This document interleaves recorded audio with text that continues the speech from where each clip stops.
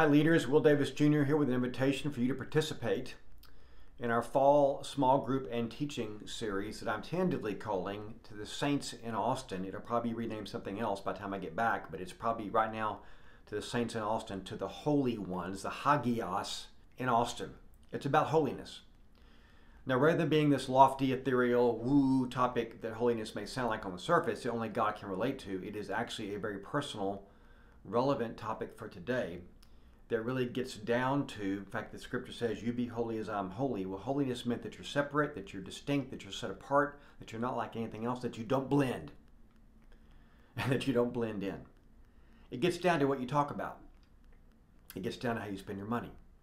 It gets down to how you treat your spouse and your neighbors and your enemies and your coworkers. It gets down to what comes out of your mouth. It gets down to what you watch and what you intake into your brain, the kind of music you listen to and what you read. It gets down to not looking like the world. And it's really a relevant topic, given the blending of our world that's going on, church and non-church. This may not be a more relevant topic on the planet than holiness. The scripture says, do everything you can to live at peace with all men and to pursue holiness, without which no one can see the Lord. We are to pursue holiness.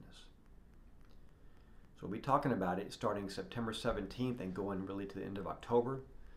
We have a team in place to write curriculum for you that's based on the messages that I give on Sundays. It's going to be really relevant and really practical and really easy to lead.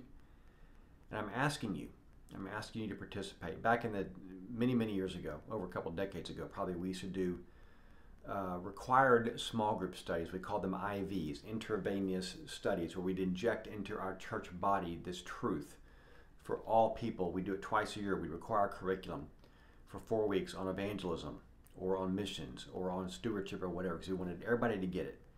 And we don't do that anymore, but if we were going to do it, it'd be on this topic. Like, we want everybody talking about holiness because the bar is so high, be holy as I am holy. And it really seems that we've slipped so far. The gap is pretty great. And this is going to be really a potential for God to bring yet continued awakening and stirring to our church through this study.